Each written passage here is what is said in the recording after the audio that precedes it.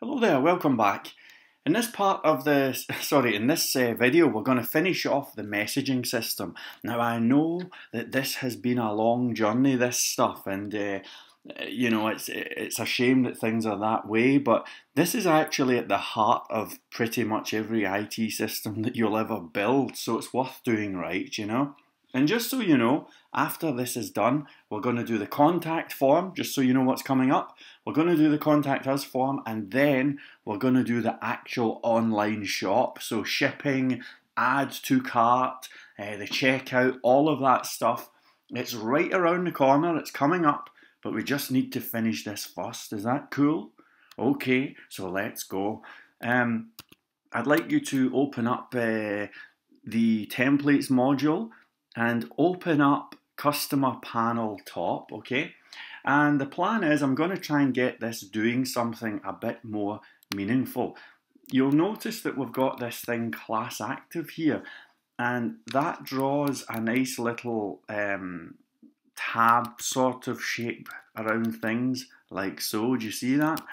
Okay, so I'm going to try and get this behaving a bit better, and in fact I'm going to break one of the little conventions of PHP and do something a bit rebellious and crazy, because I'm going to write a function on the page here, okay? And the reason why I'm doing it on the page, yes, this kind of is a violation of MVC and all of that, but it's such a simple function that, you know, it's only going to be used here. I think I can allow myself to kind of get away with this. So basically the vibe is I'm going to write a thing called attempt make active, okay, and we'll have something like, we'll pass in a thing called link text, I don't know, something like that, okay. So the idea is that if this goes onto the screen, right, then the thing is active. So what I'm going to do, you know how if you go in PHP, if you say something like current URL, right, in Codeigniter, that will return the page that you're on, okay? If we do that, it will return the page that we're on, right? So I'm going to say if current URL, whoops, okay, if the current URL is equivalent to, excuse me, if the current URL is equivalent to what? Well, if it's equivalent to base URL, your account / welcome, if it's equivalent to all that stuff, then we're going to echo onto the screen class active, okay? And then the vibe is I'm going to head in here like so, and in PHP I'm just going to run this function. Actually I can use short tags if I want, and I'm going to run attempt make active like so, closing PHP, and the link text is going to be your messages, okay? So if the current URL is all of that stuff and the link text is equivalent to your messages, man, I'm running off the page. Okay, so if those two conditions are met, then this thing here is going to have class of active, okay? And while we're at it, let's do this link properly. So I'll bring this, I think I'm going to bring this onto a new line just to make it a bit more tidy, okay? And right in here, we'll just say base URL, and then it's going to be, now hold on a second, we've got base URL, your account, welcome. Okay, so if we refresh this, you'll see that we're looking at the message. Keep your eye on this top section here. Everything looks kind of cool, and when we click on this, do you see how the little tab vibe has appeared? Okay, so that's that, and it's basically just a nice little simple PHP function, something like that, okay? Could we make this any better? Well,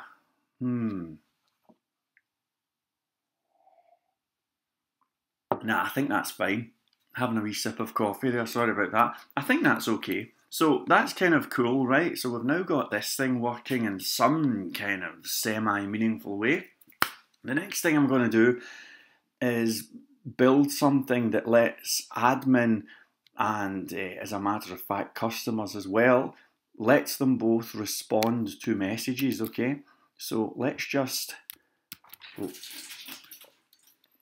log in. Did you hear that? That was a tap that just temporarily switched itself on there. I think there's a ghost in here. I'm in the kitchen, you know. Anyway, let's log in as an administrator. It's admin and password. Okay, and we're going to go to... Now, hold on a second. It's probably a good idea to get this messages thing working because I'm tired of typing in messages inbox. So let's sort that out, okay? If we... Let me just close this. If we do a search in the templates folder for something like manage categories, okay, something like that, then you'll see that it brings up the admin template, and this is where all the action's happening. Now, messages is so important. I'm going to copy that and take it right to the top here. Well, just underneath dashboard, actually, okay?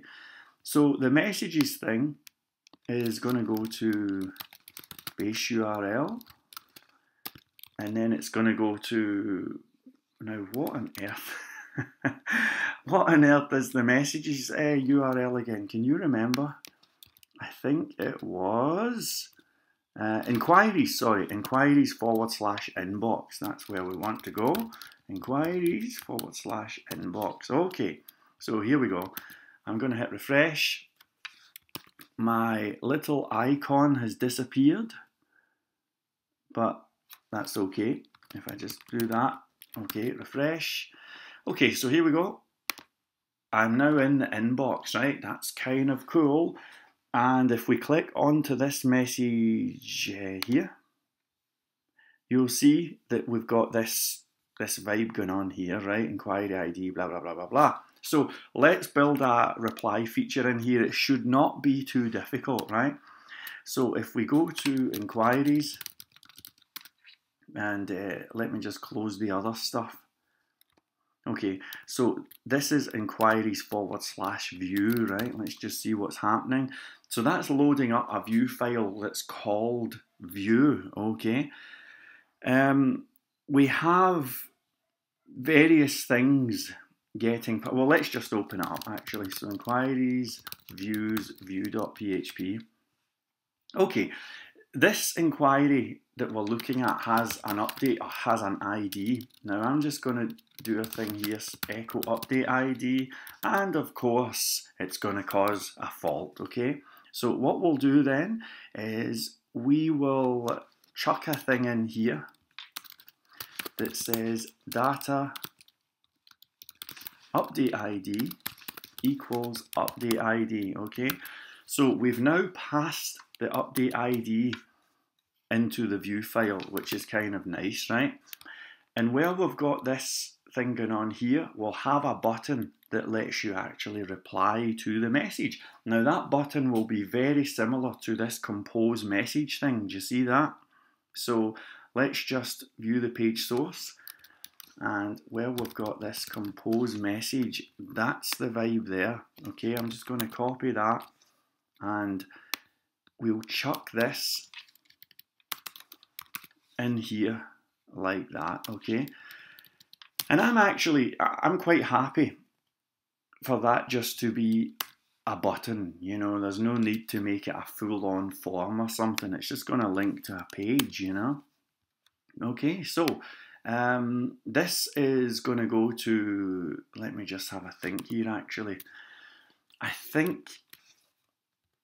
I just want to try something, actually. Can I go to... Let me go to create.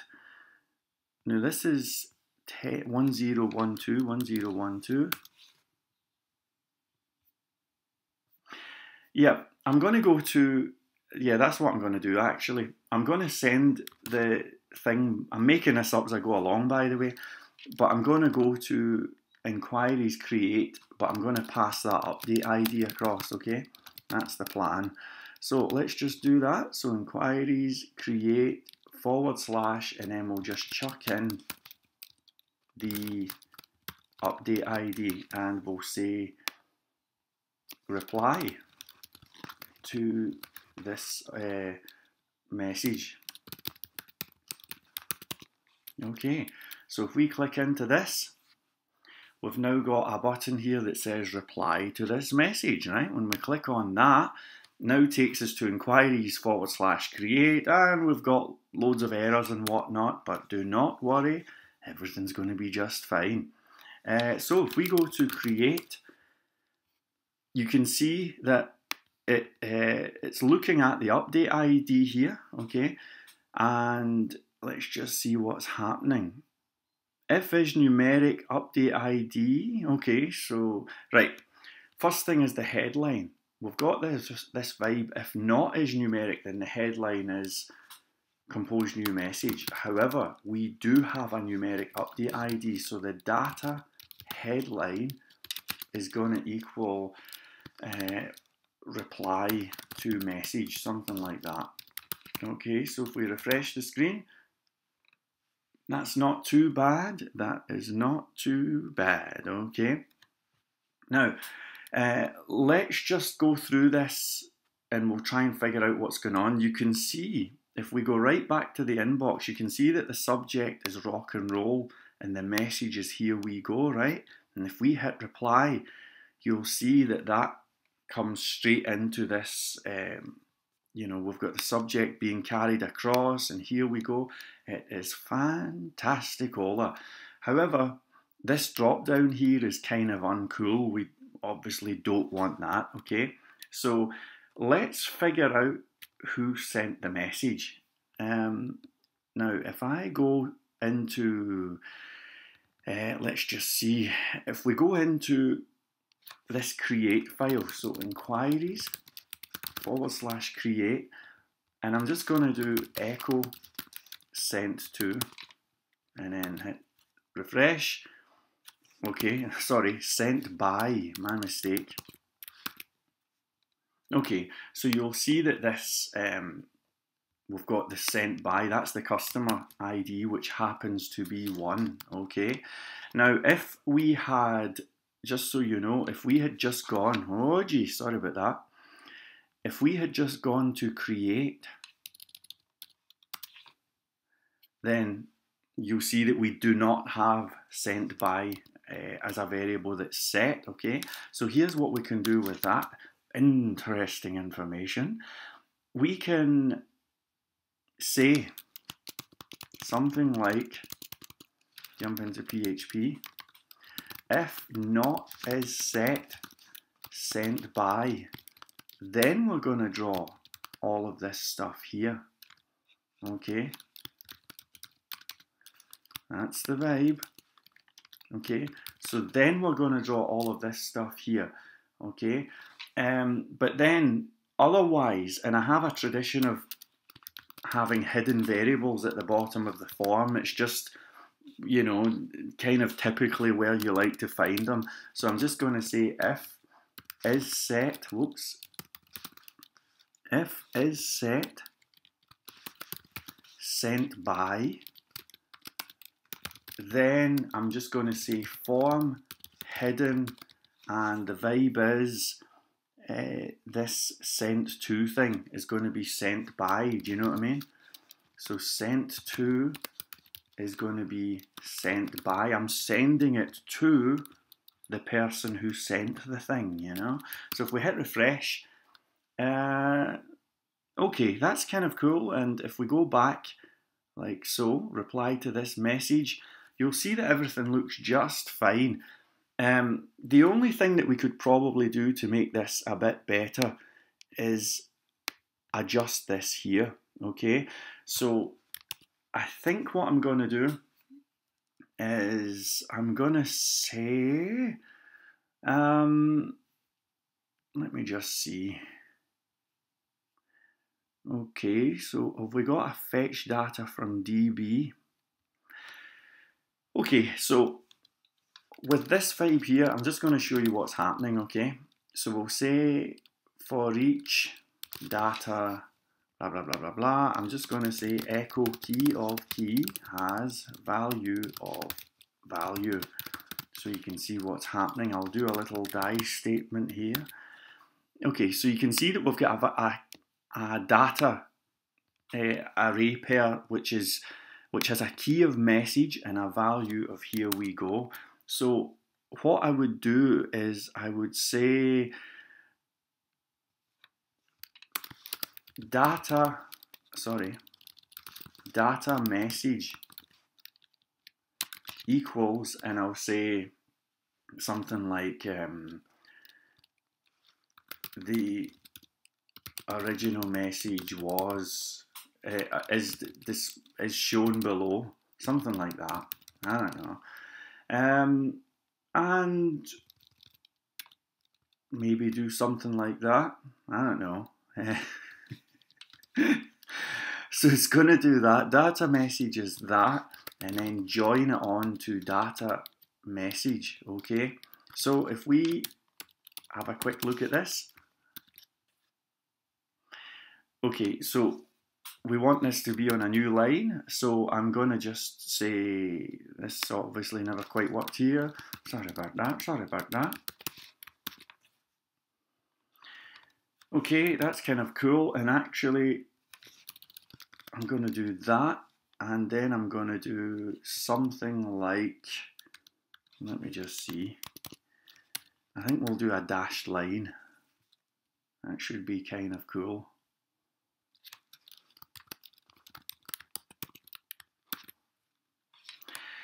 Okay, so that's kind of cool. Right, so when they hit reply now, right, so if they go to reply message, it says the original message is shown below. I think we can live with that.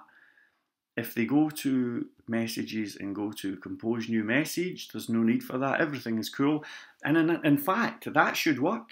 That should absolutely work. So I'm going to say, do a message here. In fact, let's make it even more perfect. Shall we make it even more perfect? Let's do 3 spaces here. Okay, here we go. Okay, that's good. So if we now go reply, we get that, and I'll say something like, you know something, let's make it 2. Yes, I am that much of a perfectionist. Okay, so here we go. And I'm going to say, thank you for your message.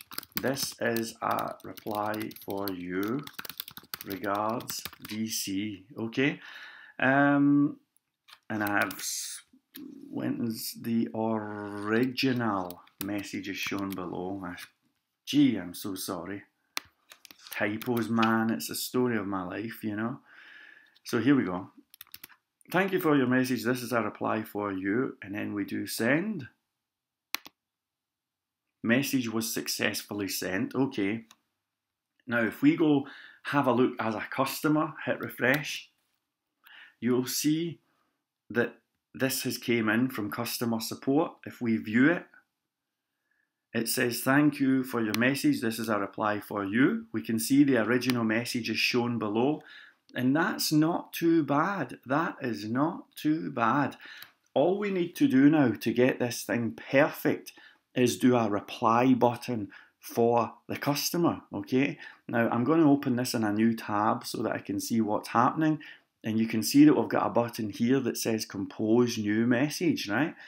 So, do you know something? Let's do that in the next video. This has gone on too long. I'll upload this.